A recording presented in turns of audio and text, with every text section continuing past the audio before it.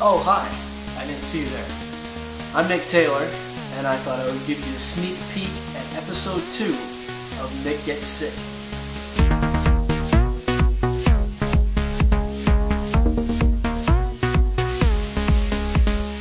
So in episode 1 we were introduced to my character, the apartment, and in episode 2 you kind of see a lot more of that.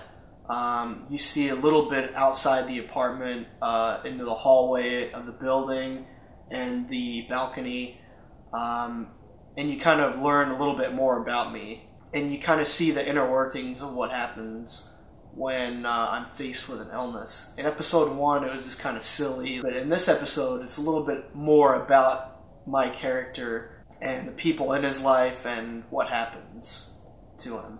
In this episode there's also a lot of experimentation with the cinematography. Ultimately, that's what this series is about. It's going to allow me to kind of see what capabilities I can do with the camera, with my editing software and stuff like that. It's a little bit higher quality production value than what you saw in episode 1. I actually wrote an outline for it. I wrote a script for it. I storyboarded it. And so it's, like I said, it's a lot higher production value than what we saw in episode 1.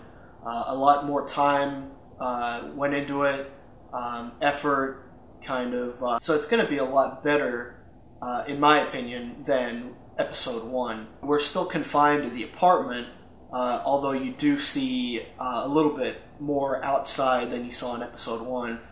But that's going to change in episodes 3 and 4. 3 actually is completely set outside the apartment, and a lot of 4 is as well. There are going to be more characters coming in, so the series is really just getting started.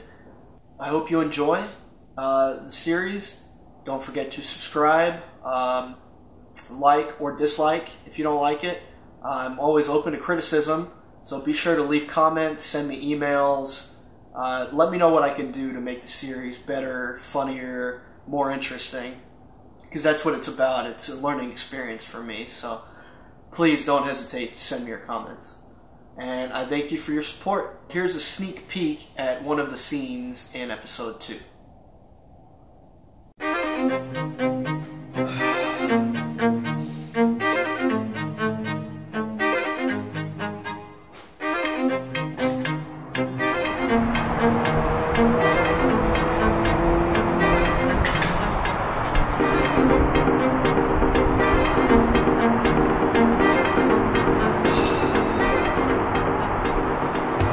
How do I get rid of this food poisoning?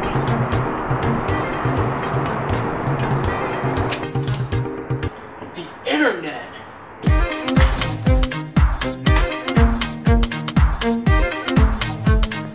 Who has all the answers? It's not Jeeves, that's for sure. Let's try YouTube. Food poisoning. How to get rid of. I want to. Well, it would be racist not to click on that one.